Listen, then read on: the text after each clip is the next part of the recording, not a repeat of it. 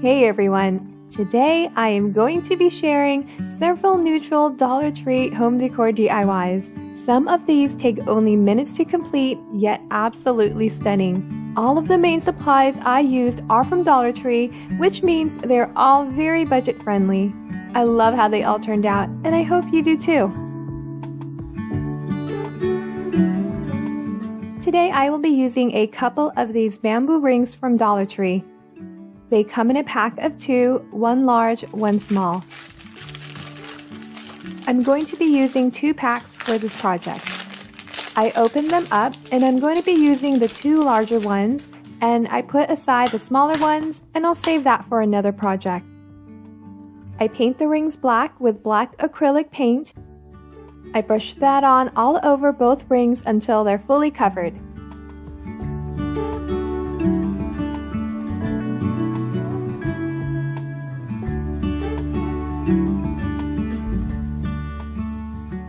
For this project, I'm also going to be using this wood plank from Dollar Tree, or wood slat if you get them from Michael's or Walmart, and 16 popsicle sticks. I'm going to trim the popsicle sticks down to the height of the wood plank, so I line them up, place the wood on top, and mark the popsicle sticks. Then I trim them down. I'm going to paint the popsicle sticks and plank with Apple Barrel's Territorial Beige. I dilute the paint with a little bit of water to thin it out. Now I don't think I put enough water, it was a little darker than I intended, but it was still just fine. I wipe out the excess paint with a cloth just to expose more of the wood patterns underneath. Then I line up the popsicle sticks and I brush on the paint. This time I did add a little more water to thin out the paint more, and I wipe it down before it dries.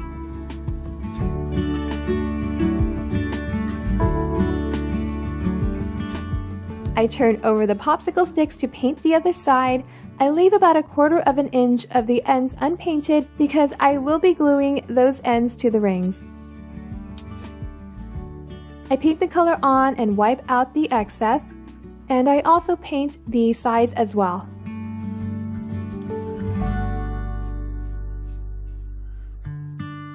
I'm going to start off gluing 4 popsicle sticks on a ring, and I'm going to glue them equally spread out. And I clamp them with these little metal clamps from Dollar Tree. I love these. These are so useful to have on hand.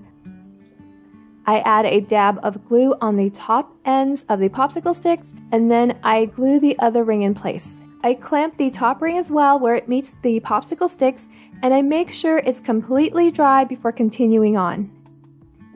When everything has dried, it's time to finish gluing the wood pieces.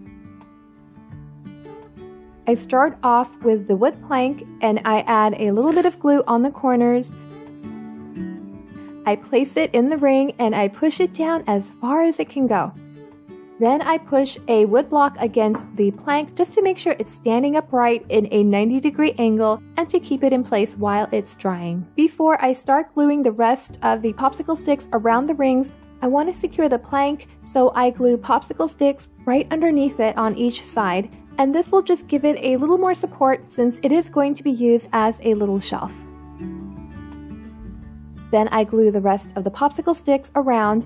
Now you can certainly customize the amount of popsicle sticks. You can add more to cover up the sides even more, and I think that would have been pretty as well.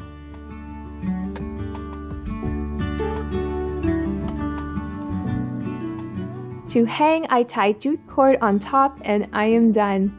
This came out adorable. It's perfect for displaying some lightweight votive candle holders or succulents. It's so pretty.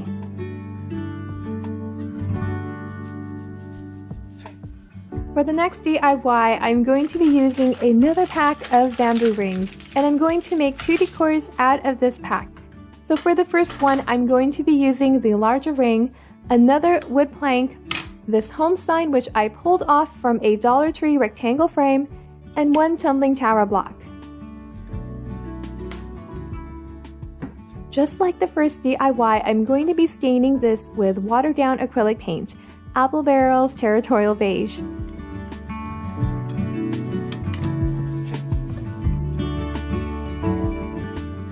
I brush that on the plank and wipe out the excess before it dries.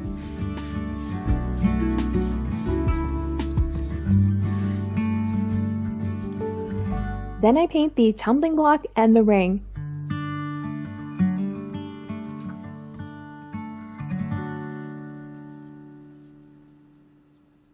I let it dry completely before moving on. I'm going to glue the home sign right in the center of the ring. So first I place it on top so I can mark the areas where the sign touches the ring, and then I add a dab of glue on that and then place the home sign on top. I add some glue on the sides of the tumbling block and I place that down on the center of the plank. Then I add some glue on top of that and I place the ring on top. I'm using wood glue for this project, but you can also use hot glue as well.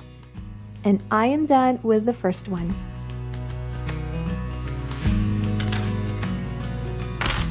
For the second one, I'm going to use the smaller ring and 2 tumbling tower blocks. I glue the blocks together side by side, then I glue the ring on top. Since I'm using wood glue, I clamp it until it dries. Then I paint it with the same mixture, Apple Barrel's Territorial Beige, and a little bit of water. This one is going to be a little darker than the first, so I don't dilute it as much.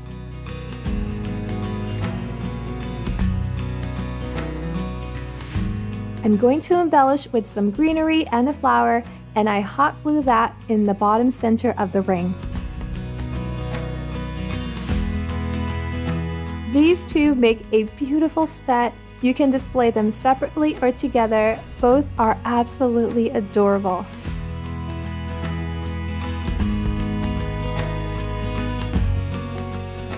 For the final DIY, and apparently in keeping with the unintentional circle theme, I'm going to be making a small tray display using this beautiful glass candle holder plate from Dollar Tree. It measures about 6 inches in diameter. I am also going to be using 2 glass prep bowls from Dollar Tree as well, and they came in a pack of 4.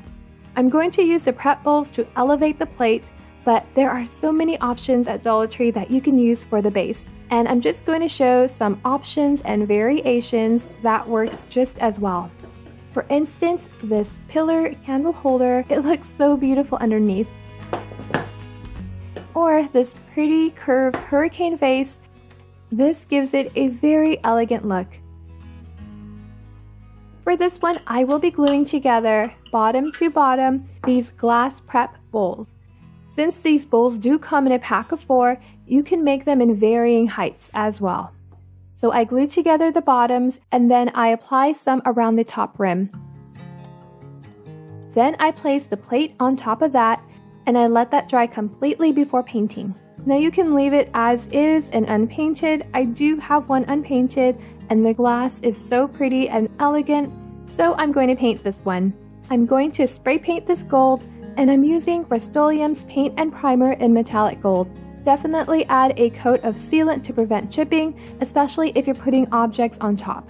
I just love how it turned out. Such a beautiful piece. If you enjoyed this video, will you please give it a like? And if you haven't already, make sure to subscribe so that you don't miss any of my new videos. Thank you so much for watching. Have a wonderful day. Until next time, bye!